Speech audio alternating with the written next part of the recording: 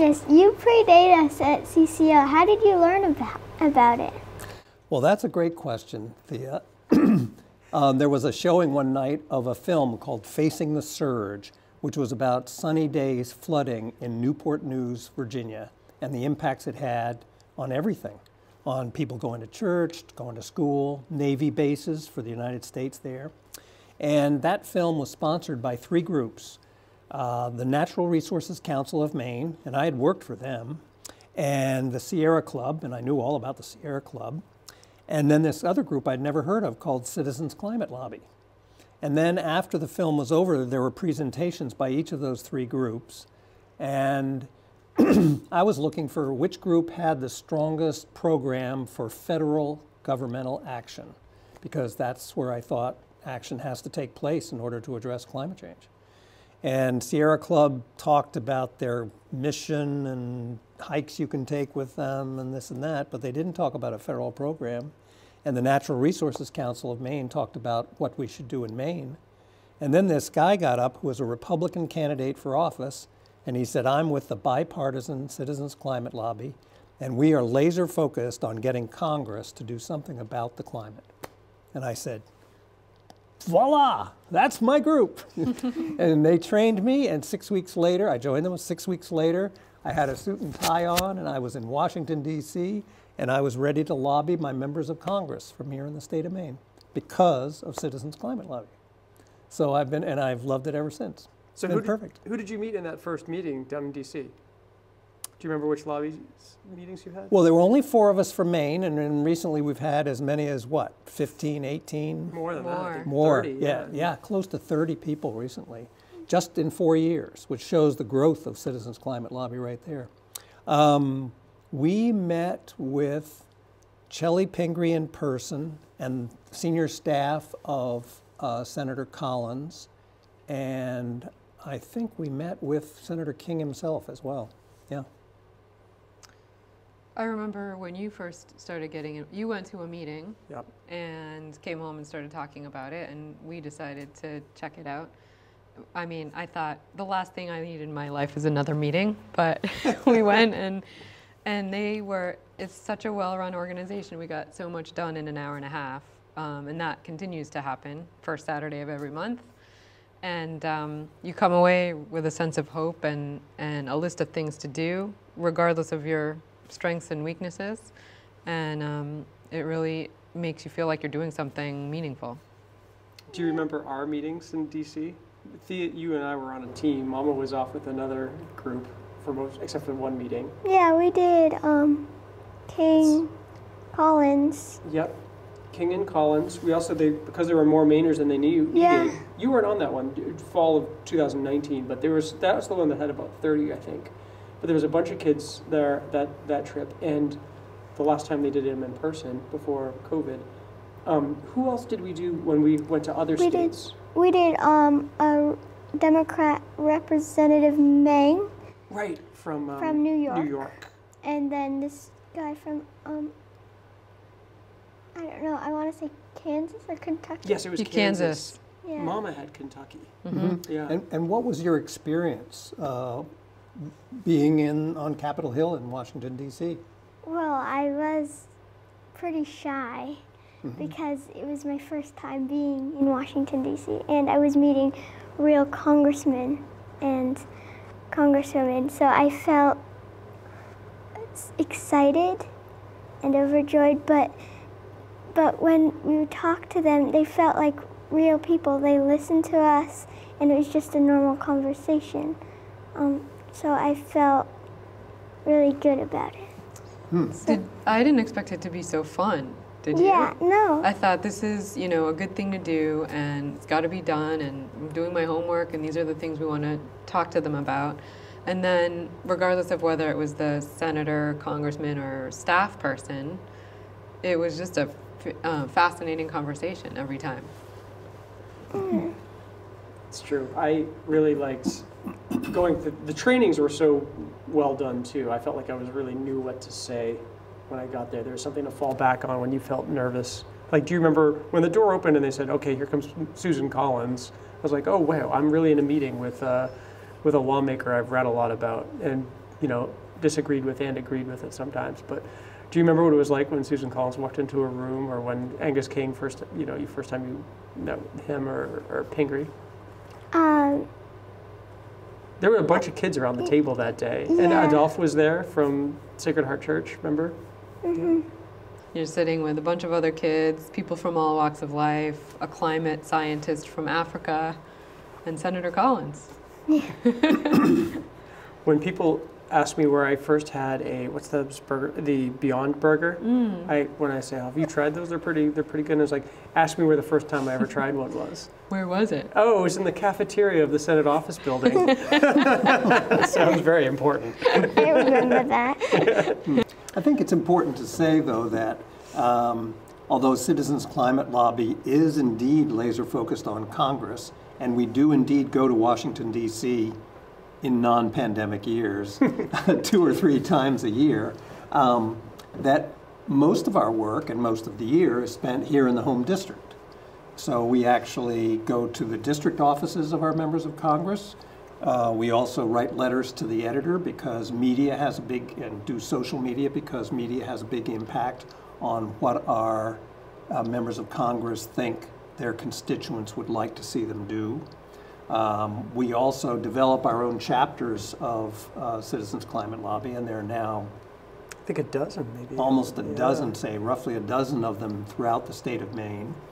And we also do grass tops and grassroots. Right. So grassroots would be reaching out to people in general, either through broadcasts, perhaps like this one, or at tabling events in non-pandemic years.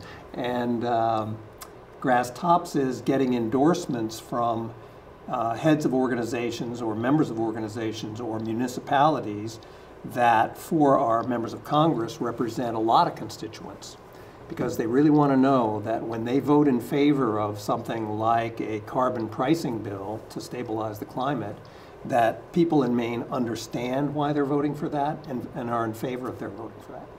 So there are a lot of different things we can do depending on our skill sets.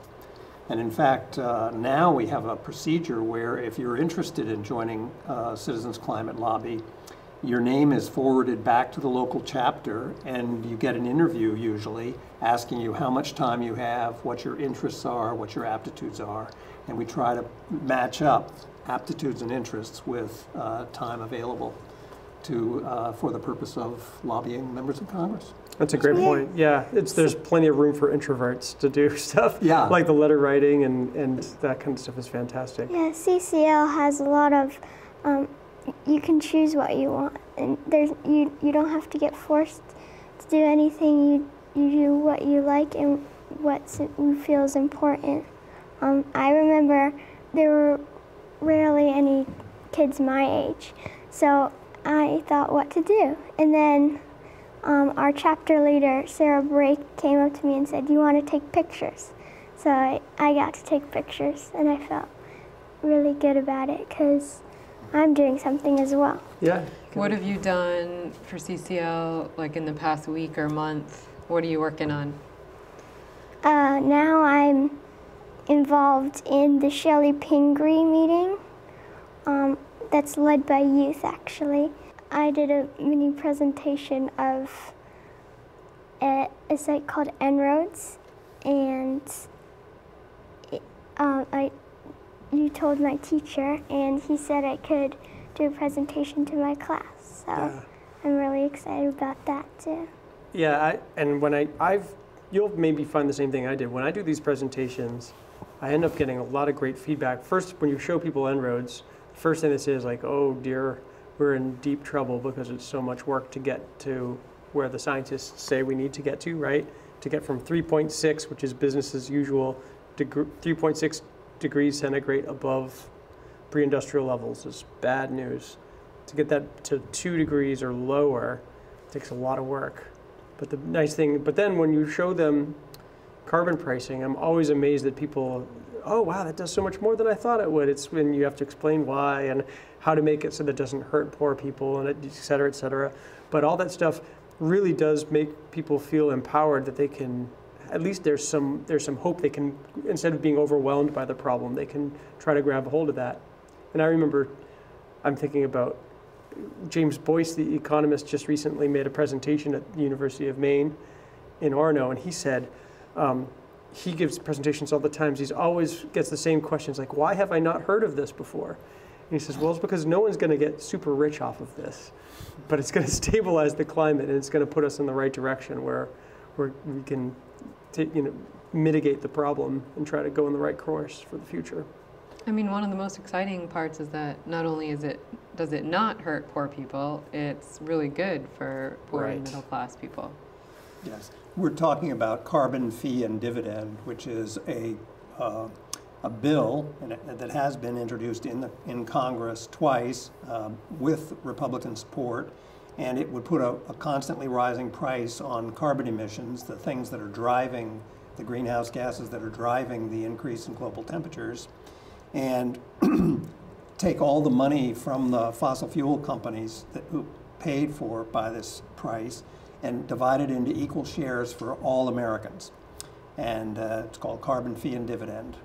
And it turns out it meets the two tests that Citizens Climate Lobby has for any bill that we support, which is, on the one hand, it'll be effective in driving down global temperatures and stabilizing the climate.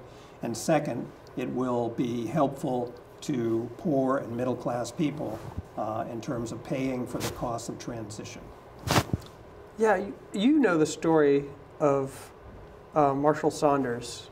Could you tell, because I don't think Annie and Thea have heard that story, about how it was founded, because it didn't start with Citizens Climate Lobby didn't come out of the gate with carbon fee and dividend. They settled on that after having those two prerequisites. It had to stabilize the climate, and it had to help, or not hurt at least, and in this case, significantly benefit the poorest.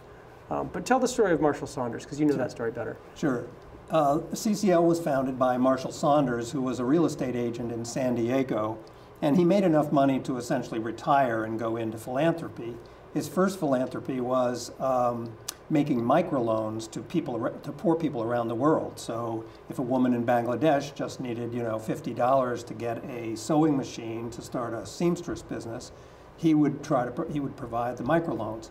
And in fact, he was so successful using International Rotary Club as one of the extenders of that effort that it is said he made 1 million microloans in his career.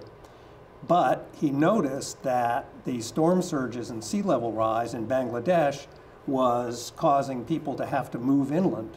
So sewing machine or no sewing machine, they were homeless. So he realized the major problem was climate change. And he decided he needed to focus on that.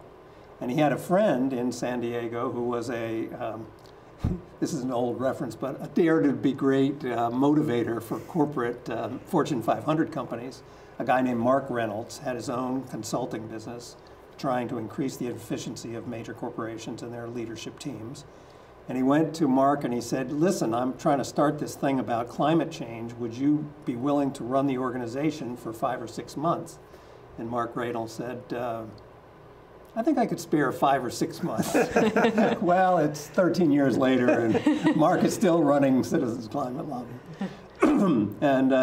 And it's been, in the early years, in membership, it doubled in size almost every year, from 50,000 to 100,000 and 100,000 to now it's nearly 200,000 volunteers throughout the United States and dozens of other countries. But its primary focus is the United States of America. And we are still the second largest polluter of greenhouse gases driving the disruption of climate. So, and the other model was, there was a guy named Sam Daly Harris who ran a group called Results, which was about providing support for poor people around the world.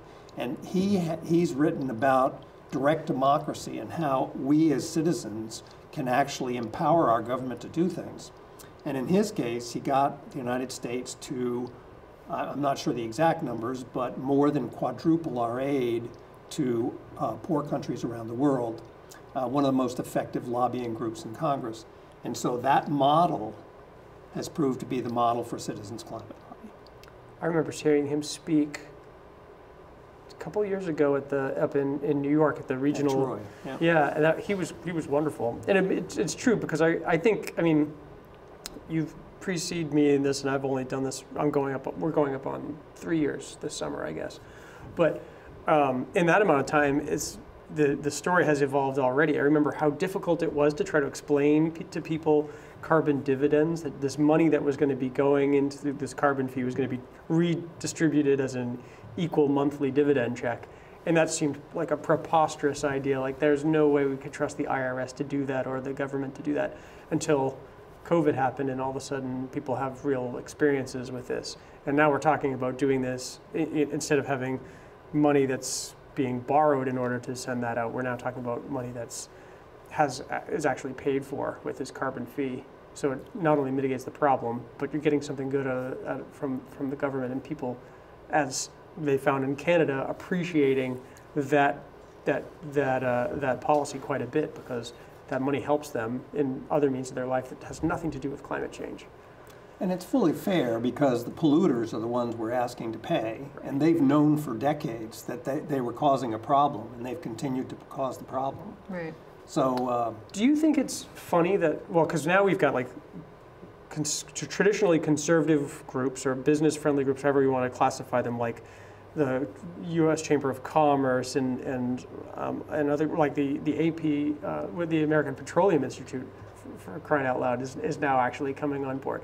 Does that give you any pause that like that the folks who are responsible for so much pollution, do you think that wait a second, there must be something wrong with the policy if they're coming on board?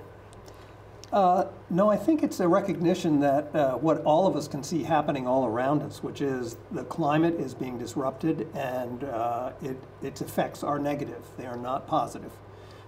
So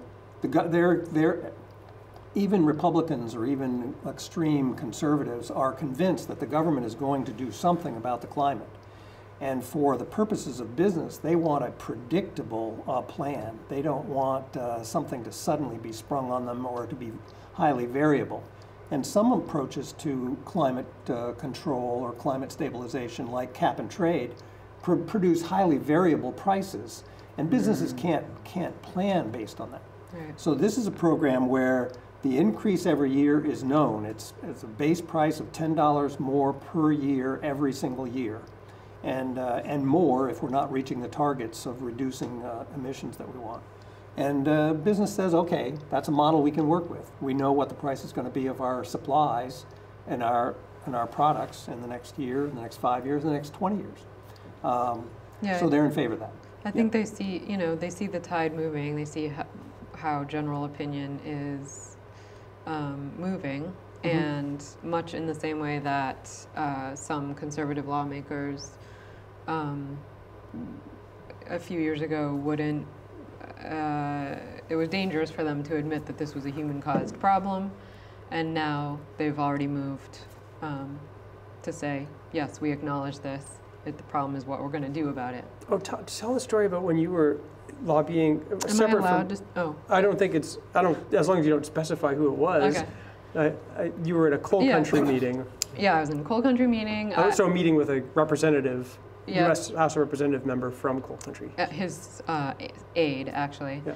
And we, it was cool for me because I still think of myself new on the lobbying end, because that was my first and only live lobbying session. But prepping for the meeting with these very experienced constituents or people who live near his district, saying, just be careful what kind of language we use, because they don't want to hear, about solar panels. They don't want to hear, anything that could be remotely negative about coal, and immediately. The young staffer said, okay, we now acknowledge that this is a big issue, and so we've made that step forward. It reminds me a little bit, on the opposite end of the extreme is like the environmental justice folks that are concerned, they have some concerns about carbon pricing, because if you just think of it from the veneer of it seems that, if you're going to increase the price on carbon, that's going to hurt people who are living paycheck to paycheck. and also it doesn't address some of the kind of the historical injustices that have happened to folks who are really taking climate change on the chin already. And a lot of that has parallels with injustices as far as income and race and stuff. But where there's a lot of overlap on this does help because of the fact that it predominantly helps the poorest, and there's an overlap between that and the other injustices. Right. Yeah, and Citizens Climate Lobby agrees that there'll have to be complementary policies. Right. This is not a one-shot deal. This is not a silver bullet. It'll require a silver buckshot, a range of programs. And so, for instance, having to do with coal country, there will be a shift away from coal, a very dramatic shift. But we supported last year the Reclaim Act, which will help support coal-based communities as their jobs are lost, as they have been lost over the last 20 years, but as they will increasingly be lost. And I guess I'll add one other thing, which is these companies, the oil companies and gas companies, are very well managed companies. And they'll know how to shift. It's not as though they're going to close up shop altogether. Yep. First of all, they're 80% of the economy energy source right now. And second of all, a company like Statoil, which was the Norwegian offshore oil company, which was the largest builder of offshore oil platforms, is now called Equinor, same company, same leadership, and it's now the largest producer of offshore wind turbines. So you can see there's a lot of, these companies will move, they're already moving, they're already pricing carbon internally, so this is just adding an external price to carbon. The world is getting ready for this, even as we speak, even if we don't understand all the mechanisms that are involved. Yeah. Just can we do it in time? Yeah, it's how fast can we do this? And CCL's job, we say we know we're going to get there, we're just trying to get there faster. That's what we're about. When you talk to friends at school, go ahead, sorry. I was just saying about the job thing. When people are losing jobs, we have to tell them, the EICDA, the Carbon Dividend Act, will not just hurt coal, it will also bring other jobs. There's nothing really to worry about. We can do this and we can be okay. Yeah, it's going to help people. I guess I would add, you made a video of your presentation, isn't that right? Yeah. Because I've actually seen your presentation, yeah. Well, as someone said, you know, if Greta Thunberg had just sat outside her school in Sweden, nobody would have known about it. But she publicized the fact that she sat outside the school. And you've publicized the fact that you've gone through this training and have this experience. So that's a critical part of what we do. Mm-hmm. What do you think your classmates' reaction is going to be when they learn those figures? And Well, they already know that climate change is an issue, and I think at King and other schools that they've been moving towards like green silverware and composting. They know that's important. I think when they hear about carbon pricing, they'll sort of think, what's that? That's where we all start, is thinking, oh, this is a big problem. I'm going to do what I can in my house. So you get your compost together, or you try to recycle better, or do a better job of reusing and all that stuff. Efficient light bulbs. Efficient light bulbs. Try to save some money on that stuff, or heat pump if you can do it, and getting off of heating oil. But after that's done, that's like you can still do all those things, but it doesn't mean, you can convince your neighbors or like set a shining example, but you can't have it be just voluntary and expect us to get there in time. Even the great stuff that Maine's doing, right? The stat is 0.32% of the U.S. emissions come from Maine. So it's great that the governors and the Climate Council is doing all this wonderful work, and I hope that causes the nation to follow suit. But to ensure that the nation follows suit and that we can meet those goals, we need that carbon price. It's like the biggest thing to do. And in elementary school, when I talked about climate change, I didn't have the En-ROADS model, and I was just saying climate change is important. We should do all this stuff. People will go home and tell their parents and say, let's get garbage to garden and let's get recycling. It's very critical that we tell them what is the most important, what we need to do first. How effective. How effective. And you know, your classmates have cousins all around the world, and some of them move to other states, and slowly the word spreads. They'll tell other people, and those people will tell other people. Right. In fact, one of the most important things I've learned from Citizens Climate Lobby is that I can have a conversation with someone that I'm sure disagrees with me quite strenuously about climate and a lot of other things. I've been in an office where every symbol in the room was for those people. And we had a great conversation. And I remember the state too, it was South Carolina. But and it turns out that conversations about climate is one of the most important things to do, is to have conversations so that people become aware that I care a lot about it, and it turns out they do too. We may have different approaches to what we want to see done about it, but the first thing we need to do is to start having conversations. And Citizens Climate Lobby, deliberately, because we're bipartisan, we go to every member of Congress. We learn how to be respectful, how to show gratitude, how to have a civil conversation with people who differ from us or disagree. They have different underlying values, and as a result, they have different ideas about where we should go next. It doesn't matter. We can have useful, important conversations and civil conversations, respectful conversations, and we do. We've proved that over and over. And go ahead. Sorry, I just want to say that in the meeting that I'm going to do soon with Shelley Pingree, that's youth-led, there's different roles, and I'm the appreciator. So there's many, like there's the person asking her, will you endorse this bill, or will you support it? But there's also the appreciator, and so we're not just only asking them, we're also thanking them. Right. And she's already a co-sponsor, so it's just seeing that she does it again in the next session, right? But, yeah, and we here in Maine are so privileged to have two senators, Senator King, who's an independent, and Senator Collins, who's a Republican, both on the small Senate Climate Solutions Caucus, discussing what kind of legislation they can agree on to put forward. And there will be a package of climate legislation in the next month or two, and we're all hoping that it'll actually involve both Democrats and Republicans, because as it goes through the Senate, it'll probably need at least 10 Republican votes to become law. And since I did the En-ROADS presentation that was probably part of this document or this show, Senator Romney has come out in favor of it. Yep. We know that Susan Collins has supported something very similar to this a dozen years ago. She just needs to be brought back to that.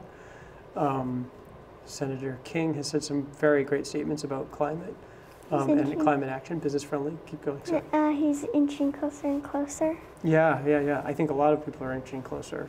I think En-ROADS is helping a lot of people also compare which ones do what. You know, who else is on? There's 14 people on that Senate Climate Solutions Caucus. Yeah, 6 Democrats plus Senator King and 7 Republicans. Yeah, including Mitt Romney. Right, and Mike Braun is another one who's a supporter of it, or at least it's. That's right. He's a Republican from Indiana. We're always looking for the Republicans. They're the ones that are trickier to find, but it's great. And we know too, just as a political matter, that Chris Coons, who's the senator from Delaware and a very close friend of Joe Biden's, of course, being fellow Delawareans. They must know each other. It's like a teeny state. Yeah. Hey, Joe. They're just on 2 different train cars, right? We know he's actually the sort of the kingpin in the Senate for the development of new bills, and he has a bill of his own, but he's working with others to create bills around carbon pricing. We also know that 3 members of Biden's cabinet, or cabinet level positions, John Kerry in charge of climate, Janet Yellen in Treasury, and Pete Buttigieg in transportation are all in favor of carbon fee and dividend. Right. So we now have positions in Congress on both parties and in the White House that are in favor of this as one of the policies that'll be in a climate package that'll be coming up in the next month or two. So there's a real sense of urgency now that anyone who's interested in having an impact on what our national climate policy might be, that they enter the fray now. And if you want a lot of education around how to do that, I can't suggest anything better than Citizens Climate Lobby. Can you? And, no. And we've heard a lot about carbon pricing recently. More and more. Yeah. Yeah. Do you want a high five about that? Yeah. Well, I think it's also a couple other things that's important is that the carbon pricing, unlike other, other laudable ideas to try to mitigate the problem, it's expedient, it's quick. We can put that in place in 9 months, whereas other things, like how long have we been working for the clean transportation sector in the it's just like it Northeast. takes years for those kind of things to be implemented. And on top of that, with a Supreme Court that is got a 6-3 conservative majority and may be skeptical of overreach by the legislative branch, we know that pricing, the purse strings are controlled by the legislature, and that's very explicit in the Constitution. So it's kind of resilient to any kind of attacks from the judiciary or from lawsuits. Mm-hmm. Yeah, and I guess it's worth saying that we're talking very technically and very Yes. specifically about political this and da-da-da that and so forth and so on. And believe me, if you'd approached me 4 years ago and asked me about this, I would have known nothing about it. Right. So this is the result of a Citizens Climate Lobby education. Right. And in fact, the website, which is either citizensclimatelobby.org or Citizens USA, Climate USA. Oh, yeah, CCLUSA, I think. CCLUSA.org. I always That's do the right. first one. Is a veritable university of education about climate. So, but a more enjoyable way to find out about it is to enter your name and zip code on the website, and you will be directed to your local chapter. And then you can actually get together with other folks, Yep. virtually or in reality. Yeah. Hopefully by the time this airs, maybe in reality. Maybe in Yeah. reality, right? And find out what the opportunities are for service, and the opportunities are for education, and the opportunities are for influencing your members of Congress. It's really, I must say it's a special experience in my life to be part of this. Before I saw that film and went to Washington, I had never contacted my member of Congress about anything. I had not written a letter, phone call, visit, nothing. I lived in Washington, D.C. a couple times. Never did this. So I would suggest that you probably think that the federal government is really distant from you. But in fact, it's kind of right next door, and the fact that it's so close to you and you have such access to it will be made clear if you join and become active in Citizens Climate Lobby. Yeah, and you get, I didn't think, go ahead, Thea. Sorry, go ahead. I was just going to say, like, the skills that you, like, if you're, it can make you cultivate skills you never thought you were capable of, like being a communicator in a lobbying meeting. Those people make 6 figures. And here I am trying to build those same skills. And on top of that, so you make good friends, you learn a lot about climate, you feel like you're making as big of a difference as you can by actually moving the people who can control the most into creating a solution in the right direction. And you sleep better at the end of the day because you've done that. So. Did you mention you have fun? And you have a lot of fun. Yeah, not only is acting on climate and CCL for congressmen and going to lobby, but it's also just to get back to, like we were just talking about the other day, what will happen if this doesn't happen and we won't ever build a snow fort again, or go skiing. Yeah. It's not just about lobbying. It's about so many other things. Of course, yeah. And everybody has their own special reason for what makes them the saddest or what motivates them. And we tell the story all the time, but in my family, we used to get together on New Year's and buy wholesale shrimp off the boat, Maine shrimp, and spend a lot of time shucking 10 pounds of shrimp and then stick them in the freezer. We had shrimp for weeks, months, a year, whatever. And now we can't do that anymore. There are no more Maine shrimp to be fit. You know, it's you can get them from Nova Scotia. You can get them from Newfoundland. They're going further and further north. Yeah. And that's where our lobsters will end up coming from if we don't stabilize things pretty quickly. Right. Yeah. But you have to make sure that you do it balanced, right? I get scolded for spending too much time trying to save winter and to make sure I turn around and savor it and go for a good Nordic ski or do something, you know, make a snowman or, you know, it's a nice place to live in Maine, and I just I don't want to imagine all the things that are going to go away from Maine. You know, winter, outdoor recreations, healthy lifestyle in the summer instead of don't have to worry about as many ticks and other diseases, blueberry crops, whatever it be, lobsters, all that stuff is just like quintessentially Maine. How weird will it be if that all goes away?